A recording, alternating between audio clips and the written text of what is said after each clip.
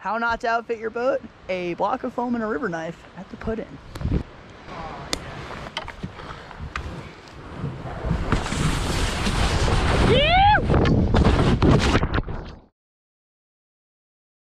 Alright, so it's Thursday afternoon. I'm packing the van up for the weekend and I'm outfitting boats. Why? Because that's when you outfit boats, at home. You guys have asked me a few times now to cover outfitting, and a lot like with the booth stroke, I never really got why, because I feel like this has been beaten to death. But once I looked at what you were saying, I get it. There are a lot of instructionals of how people's kits work out of the factory, but not what you're really supposed to be accomplishing with it. So I'll show you how I go through my process of fitting all of these boats to my body. Let's go somewhere cool with a cold beverage and get started. You may have missed it, but I already gave you the key first point I want you to take away from this. I already paddled this boat. That's right, direct out of the plastic, took it to the river, and all I did was the absolute bare minimum.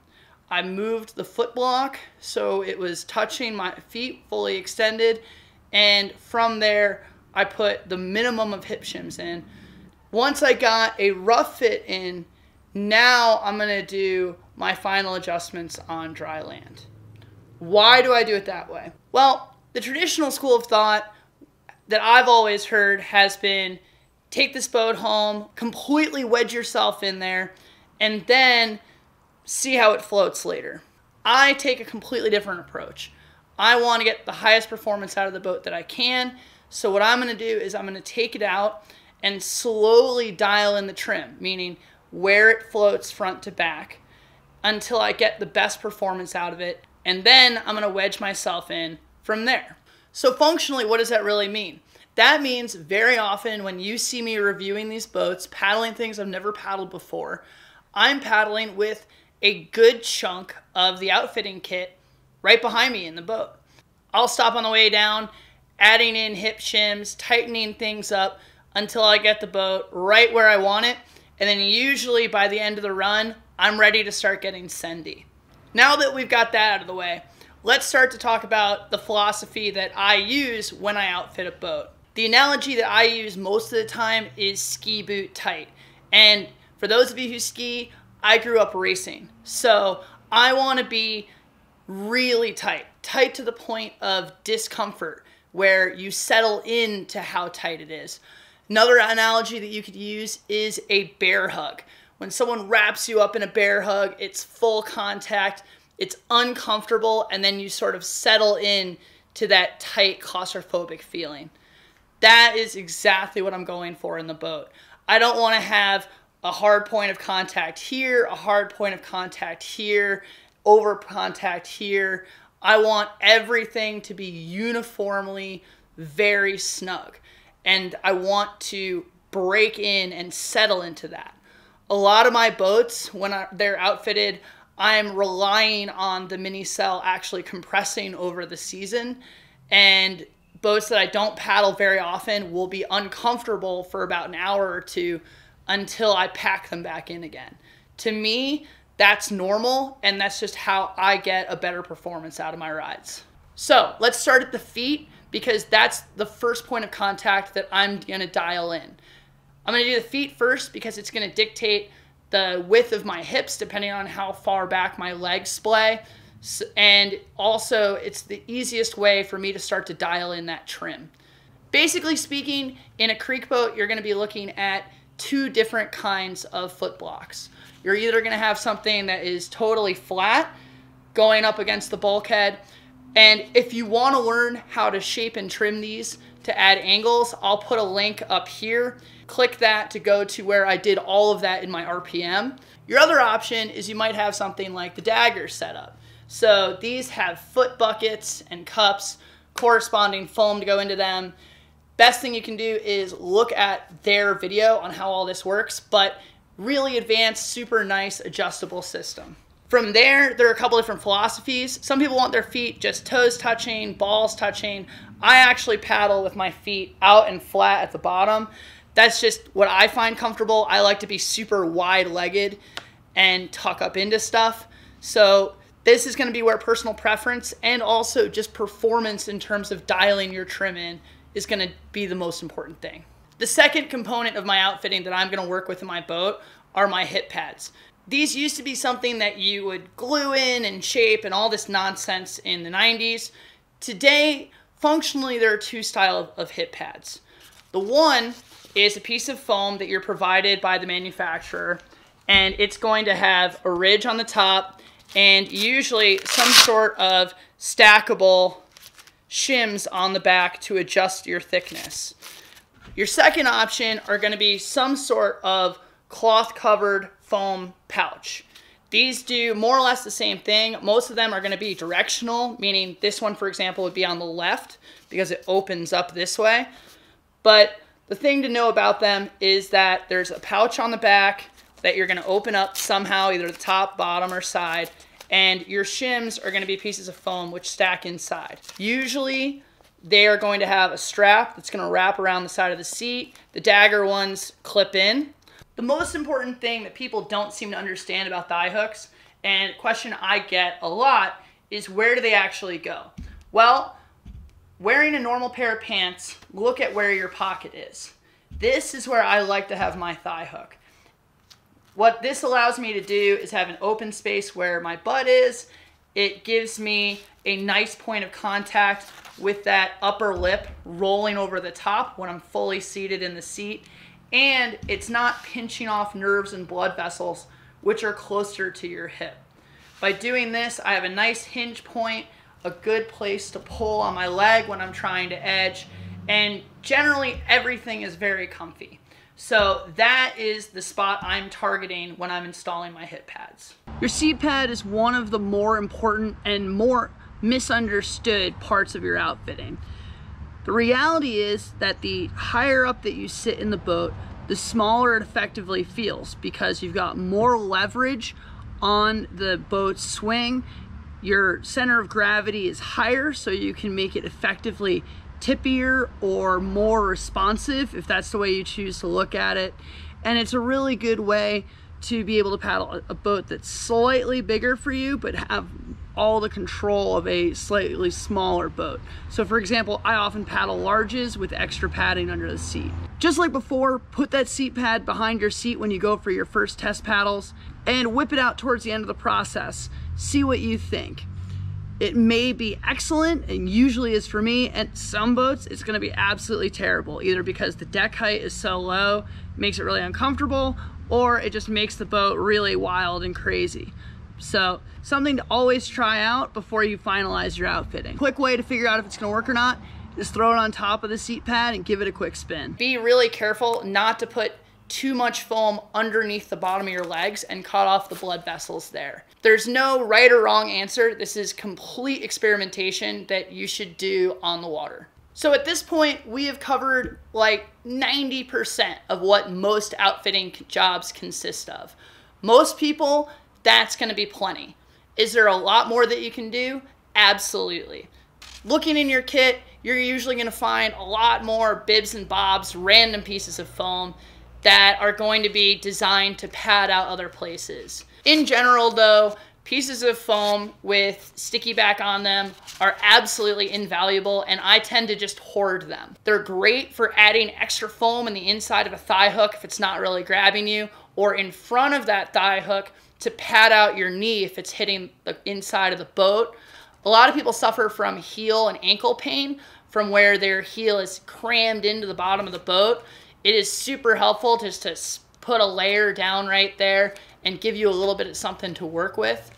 In some cases, if you're gonna be hardcore creaking, maybe just add as much foam to the bulkhead as you possibly can for a little bit of piton safety. Playboaters, you're gonna wanna do everything around the feet and knees that you possibly can because you know you're gonna be crammed in there for a long time. The back band. This is by far the piece of outfitting that you're going to touch and fidget with the most, right? Every time that you get in and out of the boat. One point that I would like to make about this is that when you're paddling difficult stuff, it's very easy to ratchet in 2 or 3 extra times and pull yourself out of your outfitting. So if that's you, where you find that you know, in those high tension situations where you're scouting something and then you roll in and you just feel like you just weren't in your boat right, try this. Adjust your back band so that it is 1 or 2 clicks off of maxed out when you're just paddling normally.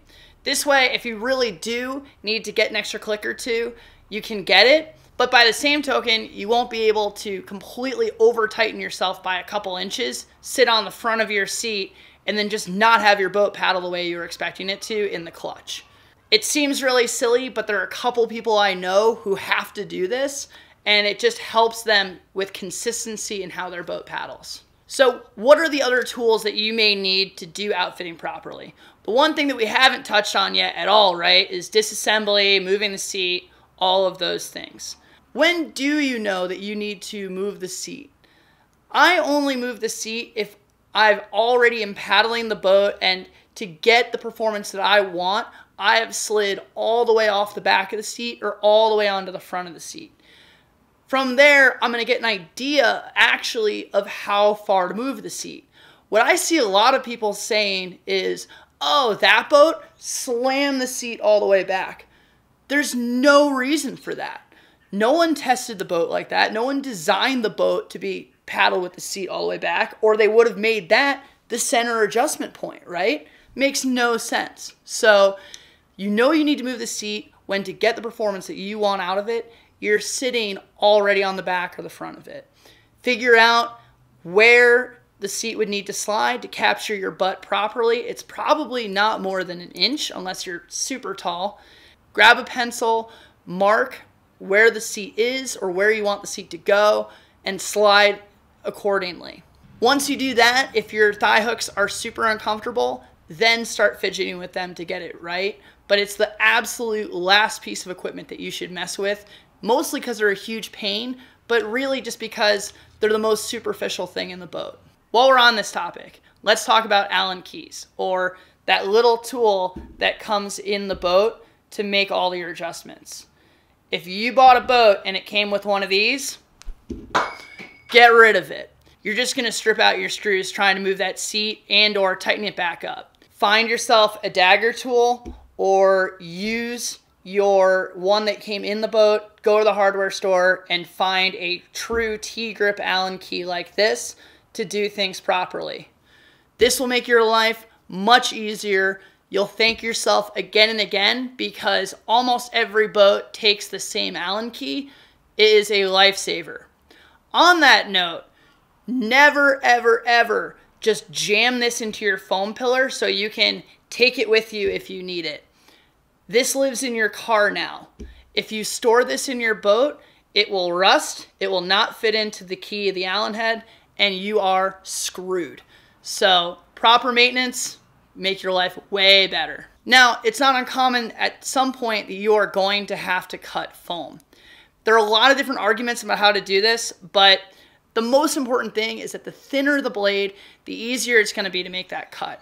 So I personally use box cutters, razor blades, that sort of thing. Now, clearly this is going to work only for a set thickness of foam. When I do have to cut all the way through foam pillars or something like that in one shot, I used just a normal, really thin kitchen knife that is super sharp. A fillet knife, a really thin prep knife, something like that is the perfect tool. Well, no, a perfect tool is a bandsaw. If you got one of those, use a bandsaw. The last thing I highly recommend owning that isn't actually a tool is spray glue. This is 3M Super 77. It's what I use most of the time, but a number of different companies have spray adhesive. It is absolutely fantastic. It's replaced contact cement for me. It works great just to be able to spray both sides, let it tack, and then put it all together. I use this all the time, even on pads that already have the sticky back on it, just because a lot of times by the time I'm using that sticky back, it's been years of it sitting around and it's tacky, but it's not really going to stick into the boat. This lets me prep both surfaces and get really good long-lasting sticks. Each manufacturer has spent a lot of time and effort to make really good videos explaining their systems, and there's no reason for me to rehash that and not do as good a job explaining their system. So look in the description of this video. I will provide links to all the major manufacturers so you can see their descriptions on how the physical elements of their outfitting works. One of the aspects of outfitting that doesn't get covered a whole lot is where you're putting your gear. A lot of people lately have started putting their water bottle between their feet in front of them. That is absolutely not where you should prioritize that space. That is the quickest point of exit for you to grab something and go. It should be for your rope. There is no reason to prioritize a water bottle over safety equipment. So if you can put both in front of you, fine, but the rope absolutely gets priority. The water bottle can go behind the seat where you can take a minute to get to it, but in a quick grab situation, it's going to be hard enough fumbling with those straps while you're trying to watch what's going on and get your rope at the same time. There is absolutely no way that you're going to be able to respond in a similar amount of time if you have to get the back band out of your way or work around the back band before you can even get your rope in your hand. Smaller paddlers are going to have their own set of problems when it comes to outfitting boats, and a lot of that is going to come to getting tight enough. For the most part, the best thing that you can do is look around, talk to your friends, and try to score extra outfitting. There are definitely a couple little more nuanced tricks that'll work. Here's my absolute favorite one. This is your normal hip pad. The issue with it for smaller paddlers is there's only so many shims that are gonna fit inside this pocket, right? Usually about 3 or 4. This is a Liquid Logic hip pad. Notice the Velcro on both sides. What you can do is when these are totally maxed out, you can start stacking these between the hip pad and the seat. By the same token, you don't need to go and buy them. Somewhere in your kit, you probably have 1/2 inch or 1 inch foam. Grab it, put Velcro on both sides, and now you've already bumped your hip pads all that way. This makes it super easy without getting that kind of ballooned, out of shape hip pad that happens if you overstack the inside of these pockets, and it should be a huge improvement for you. Another great trick for smaller paddlers is to completely over pad out the inside of your thigh hooks. This makes the boat feel way, way smaller. So a great way to do that is use old Jackson thigh hook liners. But again, any piece of foam that can curve like that or layer and some spray glue and you're in business. It works wonders for packing you in really tight. So a couple things as we come into the end of this video. Please always try to outfit your boat so that you're wearing shoes. Wearing shoes on the river is an absolute safety thing. It makes responding to emergencies on the river much quicker and easier. It is one of the best things that you can do to keep your friends safe. It's also long-term going to make your boat way more comfortable if you can just fit shoes in there because they act as a really nice capsule for your feet. I've talked a lot about trim in this video. For many people, that may be a term that they don't know at all. No worries. I'm going to drop a link up here to a video I did on boat sizing, which talks about trim, and that'll help you understand a little bit more about what it feels like to have your boat tilted too far forward, tilted too far back, versus that real hinging sweet spot. Finally, if you are doing something complex, a weird project, restoring an old boat, whatever, I have done a ton of those and made videos for them. So I am going to put a link over here for my boat builder series where we look at putting new guts into old stuff, all of those things. Hopefully that'll inspire you to do something cool or help you along the way if you've already picked out a project. If you haven't already, please like and subscribe, and I will see you on the next one.